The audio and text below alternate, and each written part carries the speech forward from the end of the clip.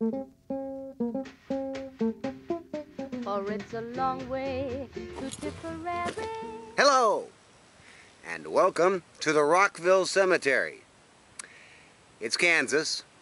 This is Sugar Creek, Kansas, in Miami County. Welcome to the gravesite of James Cameron.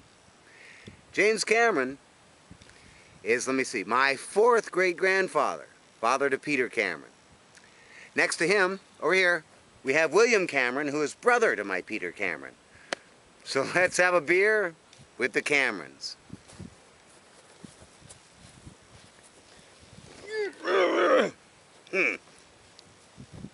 Little chilly here today, here in Miami County, Kansas.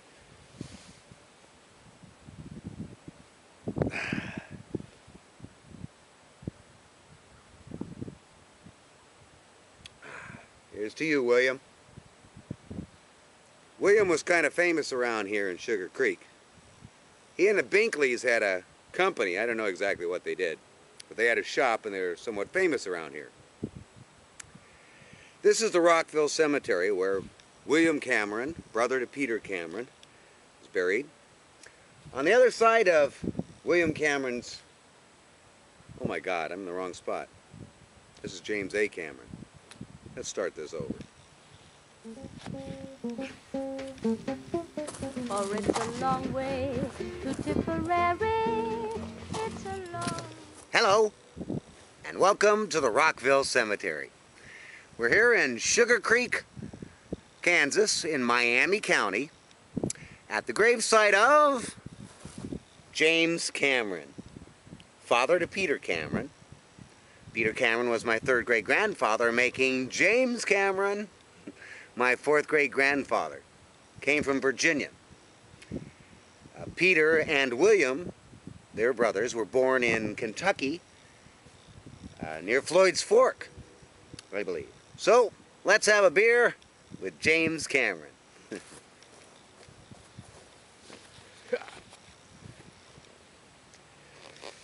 Rockville Cemetery. Originally, this was called the William Cameron Cemetery. Just out of shot you can't see is the William Cameron headstone.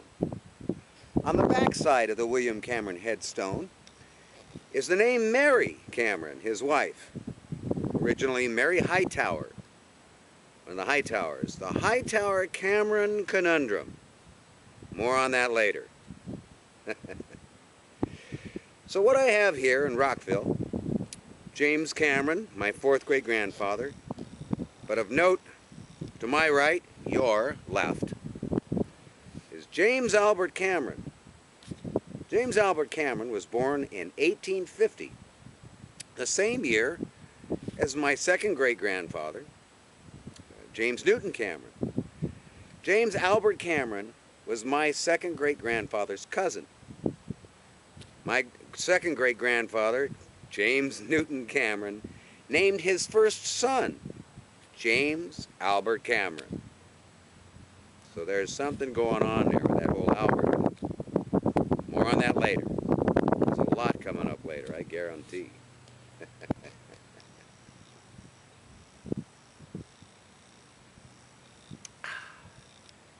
Stopped into the Miami County Historical Society, where I met, Vern.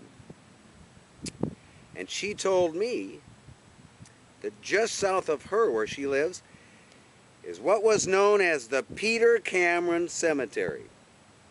I was just up there looking for it, but there's no sight of any old gravestones. I had heard that the owner there many years ago moved the stones. It's kind of a problem. They said that it was impossible to tell what they said anyway. But it was originally known as the Peter Cameron Cemetery. And they said it was on Peter Cameron's land. Peter Cameron, of course, was the son of James Cameron, died in 1864 here, buried in the Cameron Cemetery, now known as Rockville. Let me see if there's any loose ends I should clear up for you before I leave here, because it's freezing.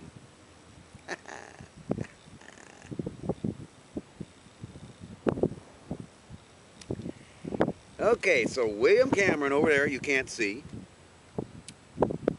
is the brother of Peter Cameron, my third great grandfather. They moved here to Sugar Creek in the 1870s, I understand.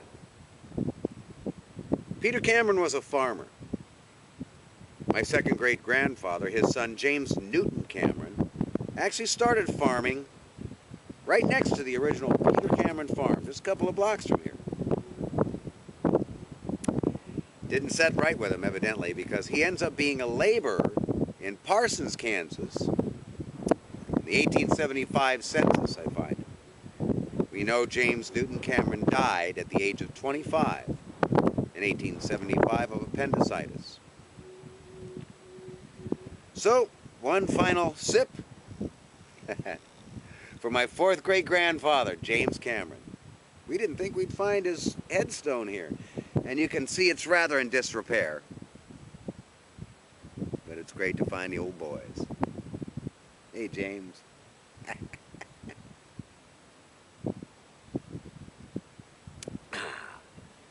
Beautiful day and a wonderful drive here through wonderful Miami County, Kansas. Signing off from the former William Cameron Cemetery, now the Rockville Cemetery. Signing off for James Cameron, my fourth great grandfather.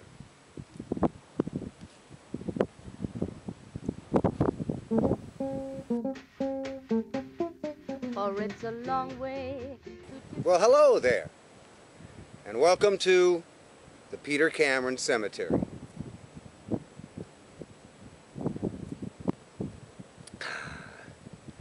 Having a beer with my Scotch relatives, supposedly right underneath me. Of course, you'd never know that, because as you may see, there's nothing here but old rocks. Some of these rocks are old tombstones. The story goes that this land had been purchased by someone where the existing Peter Cameron Cemetery was. They removed all the stones to this tree to farm the land. Well, I'm going to look into seeing what we can do about that. You can guarantee. So anyway, we're here at the Peter Cameron Cemetery. This also was Peter Cameron's land. He and his wife, Nancy Smith, moved here in 1865. They bought the property in July of 1865, sold it in 1884. I don't know what happened to them after 1884, but that's the first I've got of that date. Peter Cameron, wife Nancy. Their children were James Newton Cameron, that's my second great grandfather. George Cameron, Charles W. Cameron, Peter Franklin Cameron, Farzina N. Cameron, and Dora Cameron. Quite a family. Those Scots. They breed like Catholics.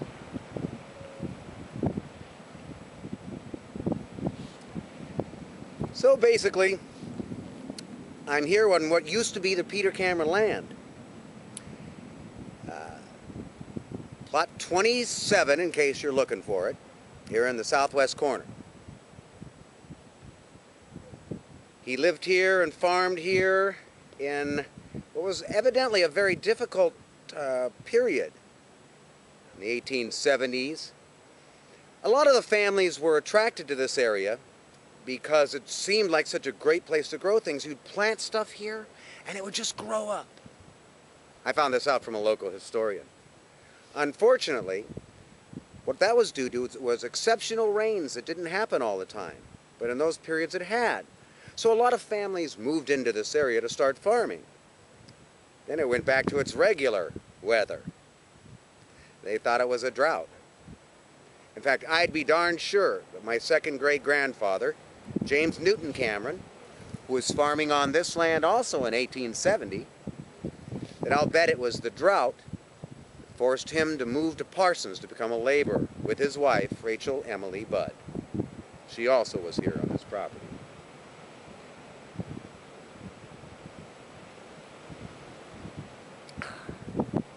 We're just about 1.5 miles from the Rockville Cemetery, which was the William Cameron land, and originally the William Cameron Cemetery. Seems to be a regular thing with these Scots.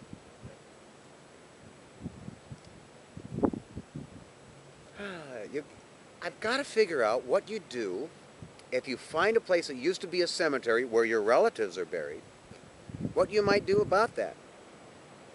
Like, I'd like to place a stone here for Peter. And here's my theory.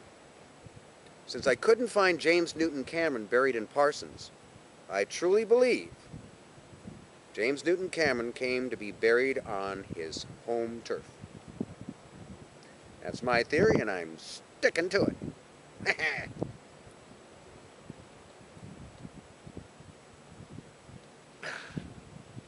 So once again, we're going to have to wrap this up fairly quickly, as this is private property.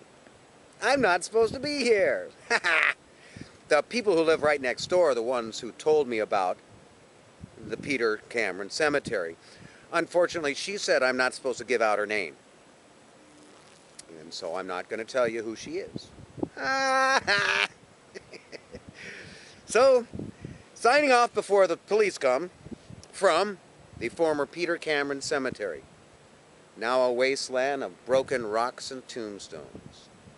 Hopefully we can resurrect it, if that isn't incorrect usage of that word. So signing off from the former Peter Cameron Cemetery here in Sugar Creek Township, Miami County, Kansas. I woke up with a teardrop in my eye. I wondered what it was that made me cry. Was it a dream I had of you? A dream I feared that might come true. I dreamed